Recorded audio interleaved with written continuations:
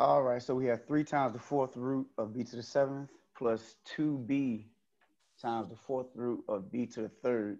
So I cannot add these terms in their current state.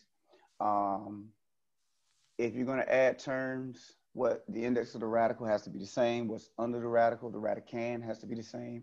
And then if you have variables on the outside of your radical, those have to be the same as well. So notice that we don't have b on the outside in both cases. We don't have the same thing under the radical in each case, but we do have the same index. So at least we're starting there. So we have to simplify this as much as possible, or see if it's possible to simplify this in order for us to create a scenario in which we will be able to add these terms. So now what I recognize is this can be simplified because I can break up that that b to the seventh power in this fashion. Because it's all about what can your index divide into when you look at the powers of your exponents, the powers of your variables. So if I can break that b to the seventh or that 7 number down, let me say it like this. If there's a multiple of 4 that is less than the number of this power, then I can break it down further. So in other words, I can break that down into 4 and 3, b to the fourth and b to the third power. 4 plus 3 is 7.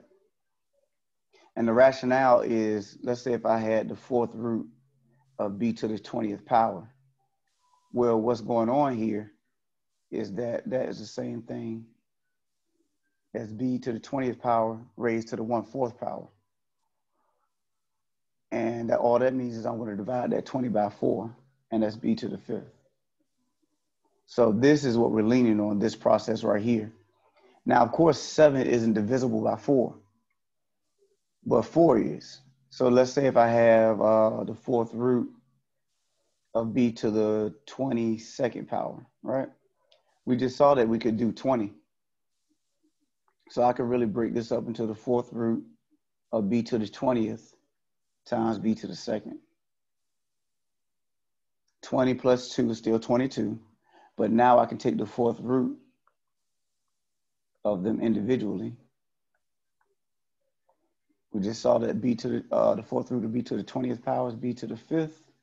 And then I would leave this one under the radical. And this would be the most simplified way of expressing this right here. So you want to choose the highest multiple of the index of your radical that is under this number right here. So that's why I broke it up into 4 and 3. So I can take the fourth root of b to the fourth and leave the b to the third under the radical.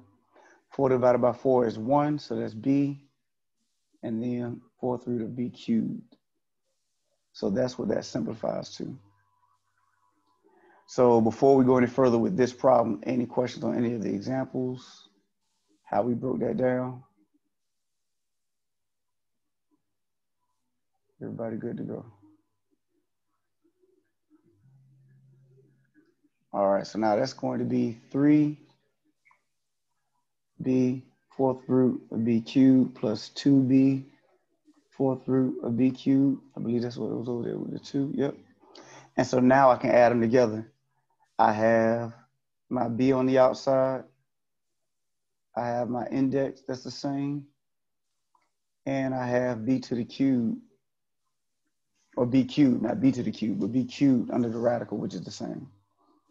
So you need all 3 of those pieces to be the same in order to be able to add them together. And now that's going to be 5b fourth root of b cubed as the answer.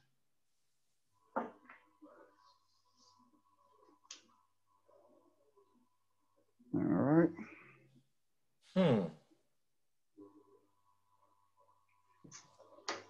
Mr. Coley, questions before I know that was your question, so make sure you're good with that before we go any further. I just watched it again if I get lost. Basically, you have to break down what's inside the radicand. Mm-hmm. Yep. So they can look alike. Yep. And if you cannot make them look alike, then you can't add them together. Just like terms. You know, just basically, are you talking about like terms? Are they like terms?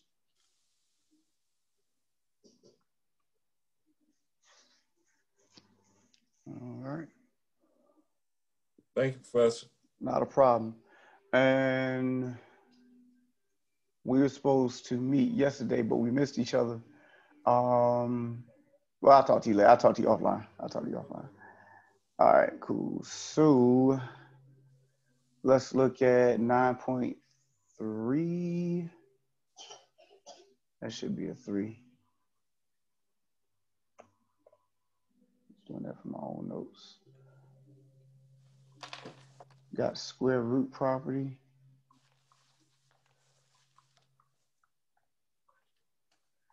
And completing the square.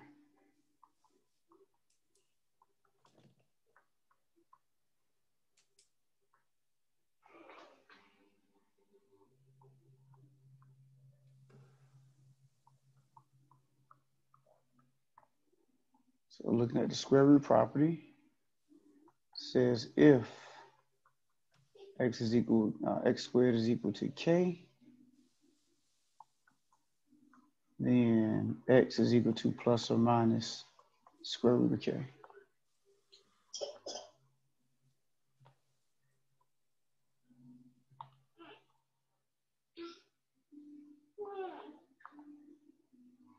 All right, so why does this occur?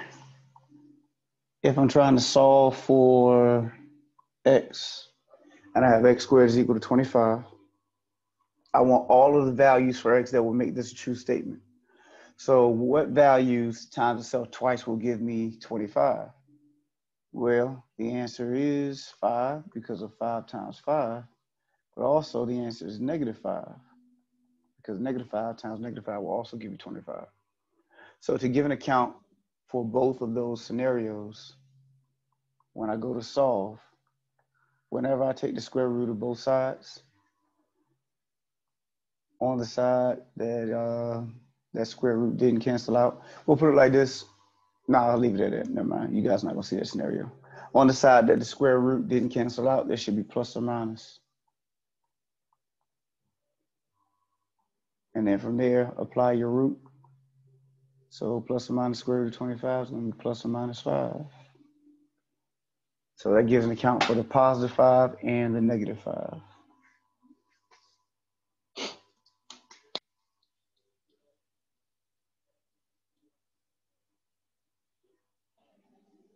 All right. Questions on that before we do a few more to apply that process? So whenever you take the square root of both sides, plus or minus has to be involved. Square root property.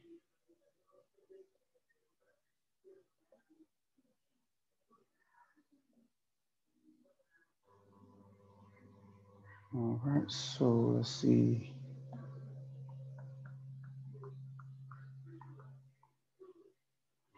All right, here I have x minus 5 squared equal to 9. I'm squaring the quantity. So,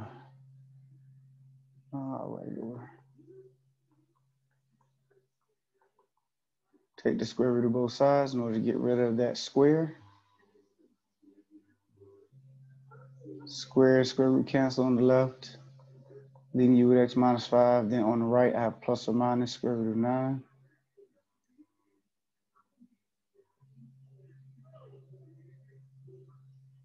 So if I add 5 to both sides, because I'm still trying to solve for x,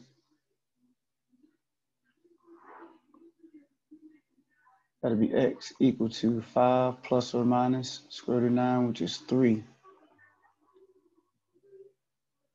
Now they are expecting you, if possible, since I can't add and subtract 5 from 3, or 3 from 5, I am expected to do that. So that's 5 plus 3 here, 5 minus 3 here. 5 plus 3 is 8. 5 minus 3 is 2.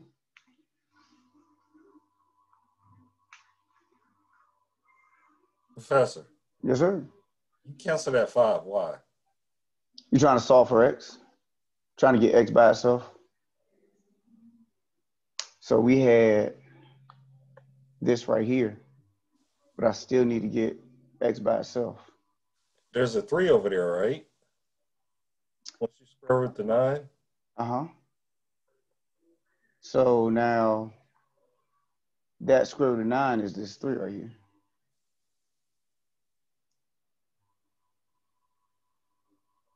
Is that answering your question? I see. Okay. Just making sure we're good. I see. Thanks. Yep, not a problem.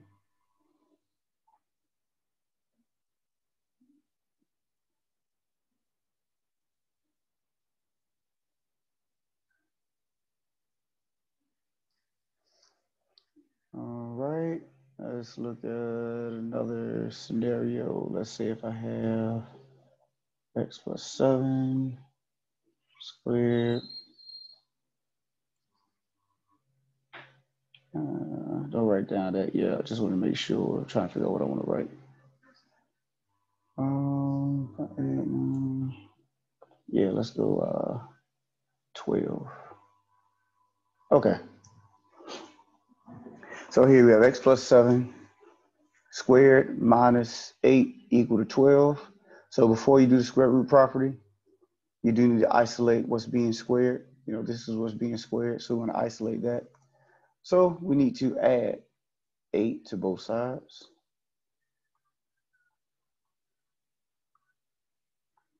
So that's x plus 7 squared equal to 20.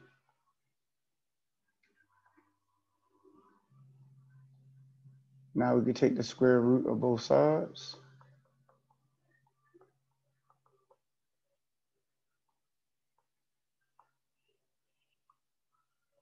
All right, so those will cancel. X plus 7 equal to, don't forget, plus or minus square root of 20.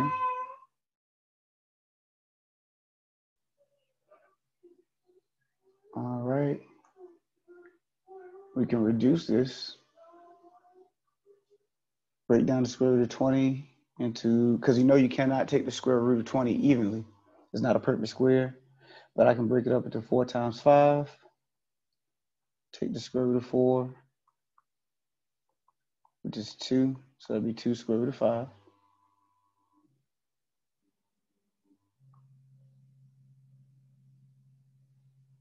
Let's see how far I want to go. So now I'm looking at x plus 7 plus or minus, that's equal to plus or minus 2 square root of 5. Now that part you could have done at the end. I just went ahead and did it right there. As long as you do it at some point. Now to finish isolating or solving for our variable, we subtract 7.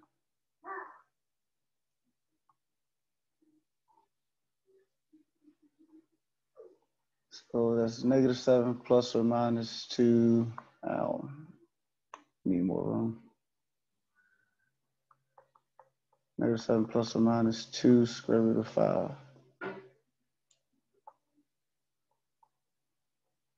Now this one is okay to leave like this because you cannot add or subtract 2 square root of 5 from 7 evenly. So you can leave it like that. Go back to that last one. 5 plus 3, 5 minus 3 could be done evenly with no problem.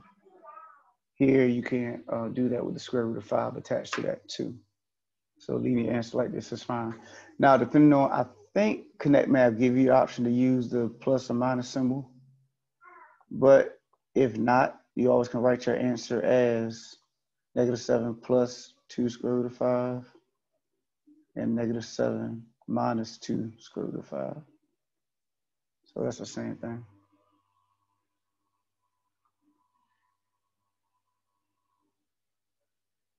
All right, questions on that?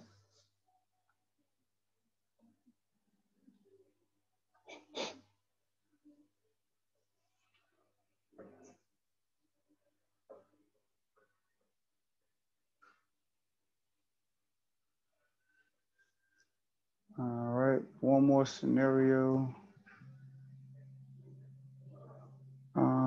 Let's see.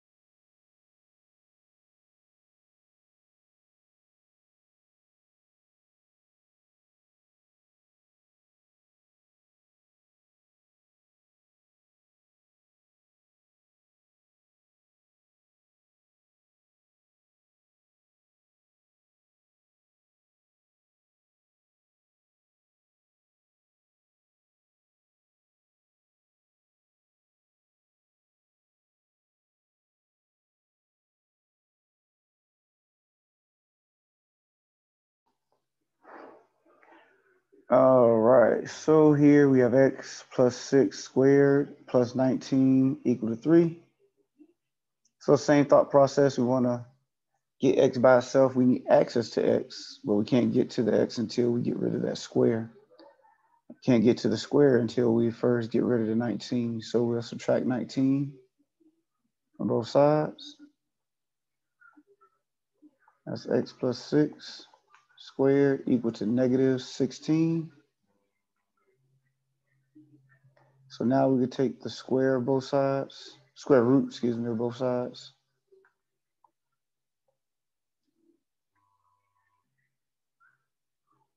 It's going to cancel out these, leave me with x plus 6 on the left, and then on the right, plus or minus square root of negative 16. Don't forget, whenever you take the square root of a negative, that's going to give you imaginary. Let me see, did we actually talk about imaginary? Because they talked about it in this section. I know we talked about it not being real. Anyway, whenever you take the square root of a negative, if you have it, let's say if I had the square root of negative 4, that's going to be square root of 4, which is 2. But the square root under the negative under the radical is I. Because I saw it in this section, but I don't remember us talking about it. Anyway, they might have missed it. So whenever you have the negative under your radical, that's going to introduce an I. So here's the square root of negative 16. Square root of 16 we know is 4. But the negative under the radical is going to be I for imaginary. So it'll be 4I. So once again, I know for a fact we mentioned how it would not be real. So I believe I saw I in there. So if the negative is under the radical, it will be I for imaginary.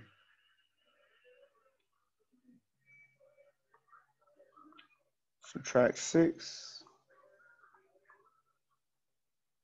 X is equal to negative 6 plus or minus 4I.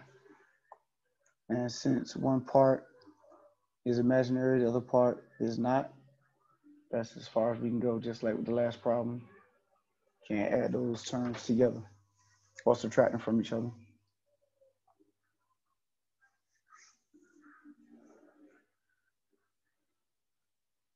All right. Questions on anything?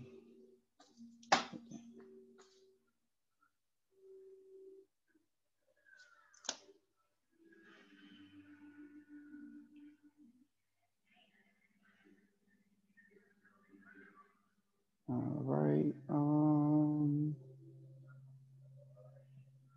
The other thing in this section, completing the square.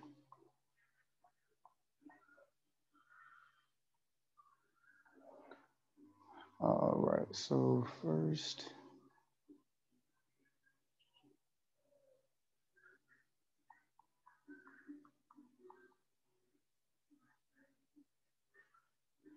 let me do this.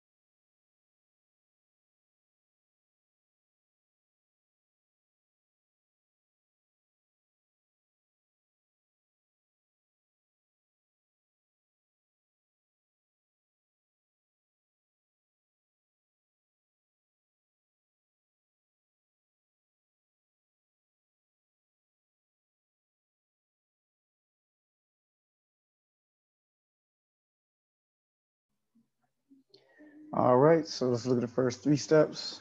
Completing the square, we look at a squared, ax squared plus bx plus c. So when I'm talking about a, b, and c, a is the number that's sitting the coefficient of x squared, b is the coefficient of x, and then c is your constant. So when I reference a, b, and c, that's what I'm looking at. Whatever's sitting in front of x squared is a, whatever's sitting in front of x is b, and then the number that does not or is not associated with x is your c. So the first thing we would do is isolate c to one side of the equation. So if you need to add it to both sides or subtract it from both sides to get it to one side of the equation, you do that. Second step, if a is not equal to 1, you divide each term by a. So if it is equal to 1, then you wouldn't do anything for step 2. And then step 3, you want to take half of the b term and then square it.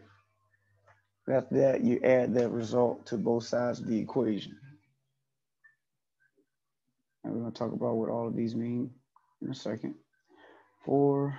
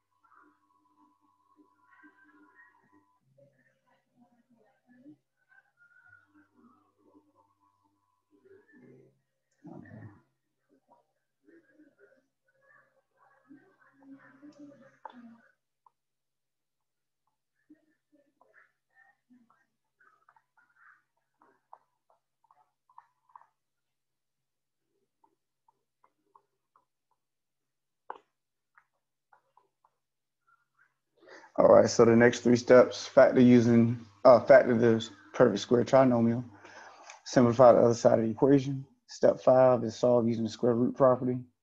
And then step 6 is to check. And last step of all your processes is to check. Make sure you got legit answers.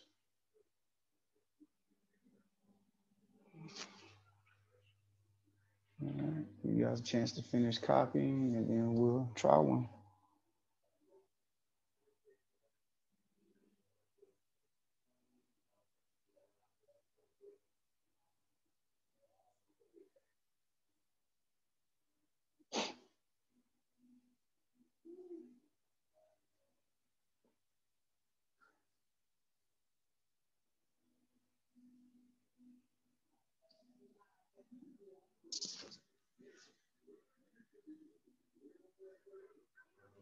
All right, so let's try it out.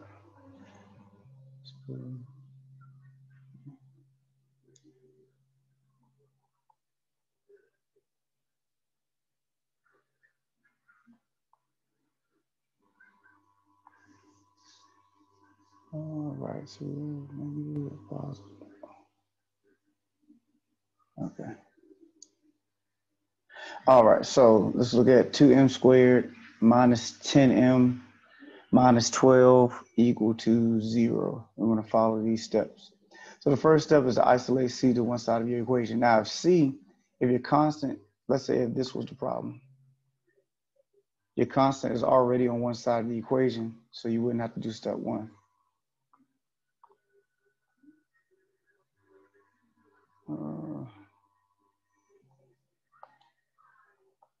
All right, so that's not the case, so let's go ahead and do it. So we'll add 12 to both sides of the equation. 2m squared minus 10m. I don't know why I went down there. 10m is equal to 12. So that's the end of step 1.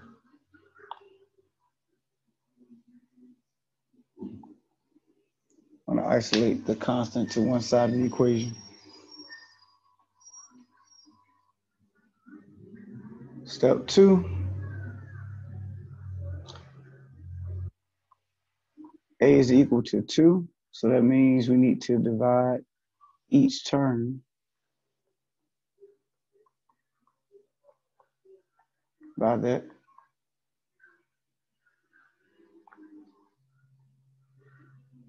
That'll be m squared minus 5m equal to 6.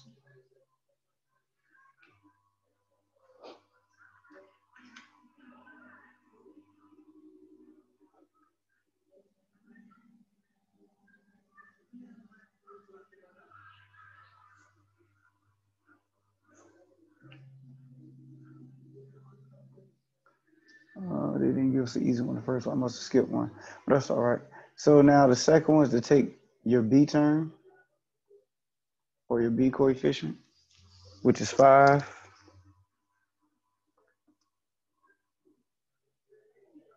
Want to take half of that and square it.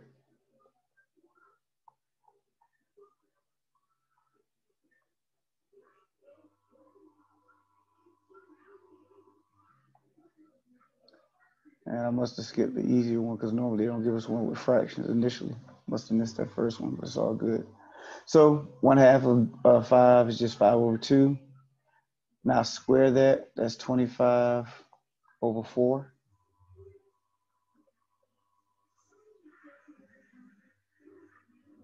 Now, hold on, let me see something. Yeah, okay. Now you add that to both sides of your equation.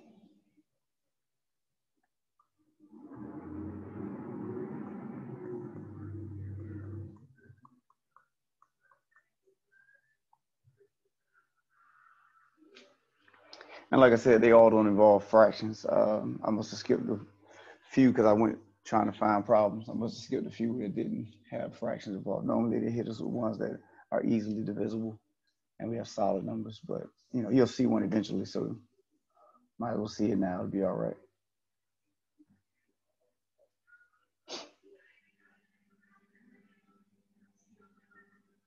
All right. So now 4 tells us to factor the trinomial and then simplify what's on the right. So now if you're ever having trouble with factoring, our variable is m, and whatever, let's see, did I leave off something? Oh, I left off my negative right here. It was -5, and so I should have had a negative right here. So that was my fault.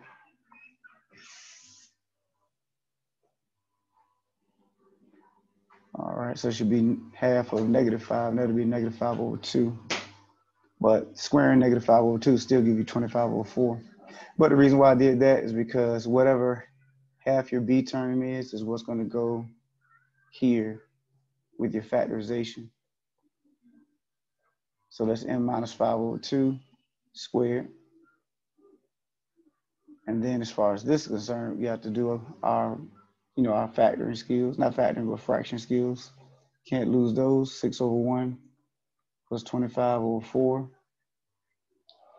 If I'm going to add those fractions, I need a common denominator. So that's 4 times 4. 4/4, which will give me 24/4. It's 25/4, which would be 49/4.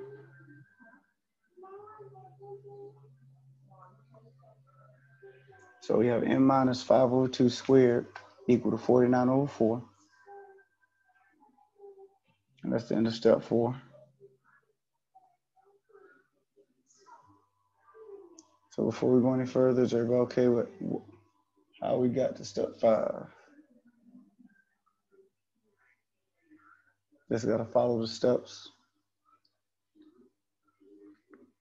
Once again, if you have trouble factoring, whatever half your b term is what goes right here in your factorization with your variable. So now I can use the square root property to solve. I'll take the square root of both sides. That cancels out here, leaving me with just m minus 5/2. On the right, don't forget whenever you take the square root of both sides, plus or minus. Square root of 49 is 7. Square root of 4 is 2.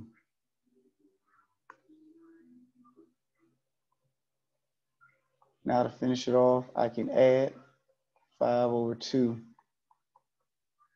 to both sides. So m is equal to 5 over 2 plus or minus 7 over 2.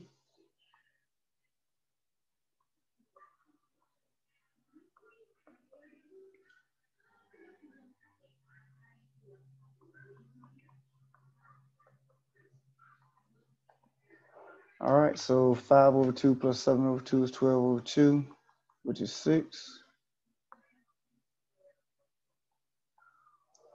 And then 5 over 2 minus 7 over 2 is negative 2 over 2, which is negative 1. So those would be your two answers.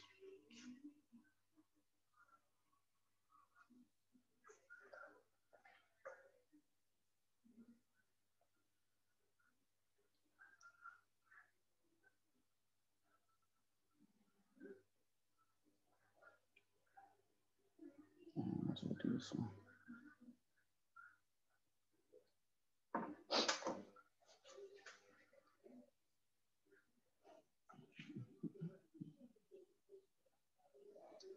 All right, questions. We'll go to the next one.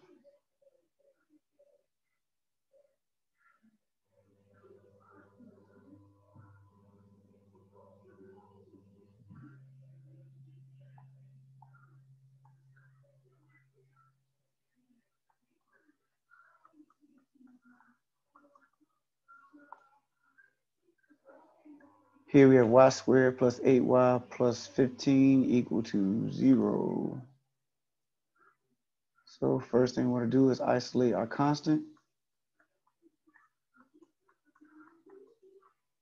by subtracting 15.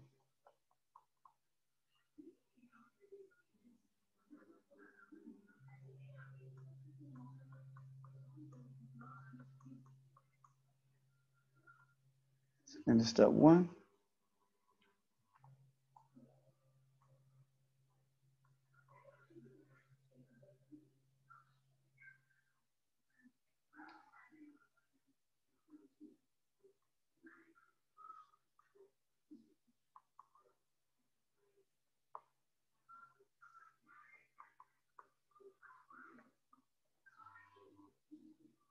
All right, so we have y squared plus 8y equal to negative 15.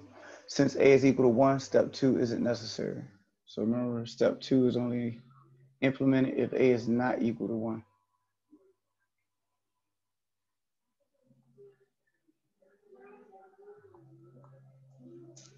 All right, step 3, b is equal to 8. So you're going to take half of 8 and then square it. So half of 8 is 4. And then 4 squared is 16.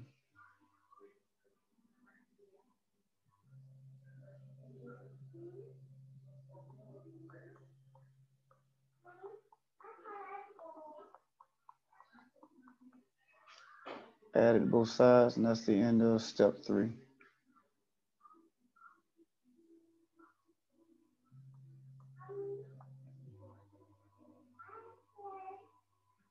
Any questions? Factor the trinomial, that's going to be y plus 4 squared. Don't forget, this is what goes right here. It's the variable and whatever half your b term was.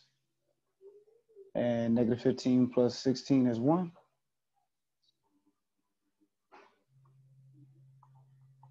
Now we can solve.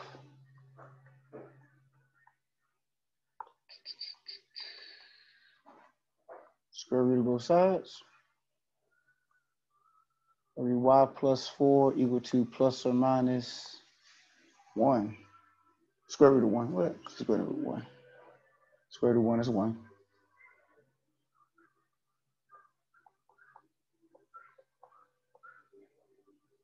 So now subtract 4.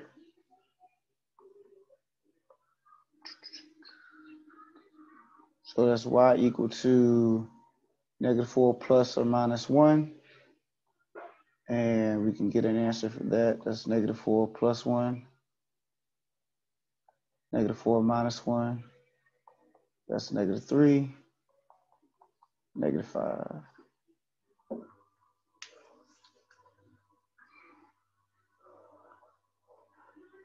All right. Questions on the process?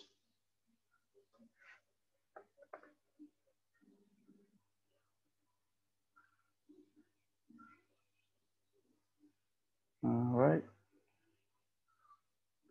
Everybody good. So that is what 9.3 is. Those two types of problems. Remember, the first one actually is a part of the process of the second. So that's why we most definitely had to go through it. So as always, try it out. See if you have any problems with it. We can go over some more. Before we close out, Mr. Coley, did you have some more problems you want to talk about? No, you just dumped more on me. You're welcome, sir. Hey, thanks a lot. Anytime. So, sadistic pleasure out of this stuff. So, math instructor, you like inflicting pain. No, man, no. Hey, man. I just try to bring joy to the world. So, with that being said, don't forget the way that I process it is just that, if we have to talk about it again, it's fine, but it's better to be talking about it for a second time than to be talking about it for the first time, in 2 weeks. Like if you come back 2 weeks and say, can we go over complete the square again? I'm cool. I'm completely cool with that. But at least that would be the second time that we talk about it versus it being the first time that we talked about it. And so, yeah. So as always, try the stuff out.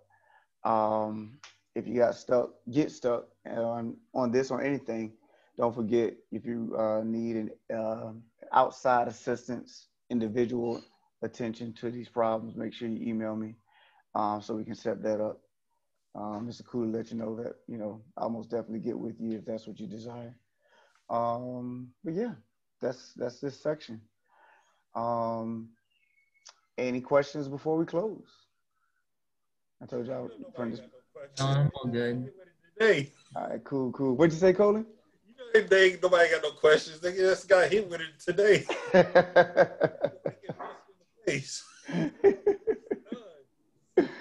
So, yep. So, but I'll try to hold true to what I said. We're only going to do one section per day moving forward. We only really have 2 more sections left as far as new material is concerned. So, for us, wrong screen. So we have 2 more sections. Yep, that's 9.4 and then 9.6. Really, we'll see how involved 9.6 is. Really, we can knock both of those out in one day, and then that way, from this point forward, all we will be doing is reviewing and just addressing questions. Because I know 9.4, if all that is quadratic formula, I know that's a very short section. So we really can do 9.4 and 9.6 in one day. And then, like I said, from this point forward, just be answering questions. And you guys just bring your questions to class and we just go from there. So yeah, we might do it like that. So I'll just have to see how much is in that 9.6. But outside of that, I'm done for today. You guys have a good one. Be safe. And I will see you on Thursday. Don't forget, next week, you got a free week. That's Thanksgiving break. All of next week. So, yep. I will, we can look forward to it, right? So I'll see you guys on Thursday, looking to close out new material and move on, do our countdown. So have a good one, everyone. Hey, Professor Tucker. All right. Yeah. Oh, did you have a question? Hold on. I'm trying to figure out how to enlarge this. All right, let me go stop the recording. Oh, let's stop the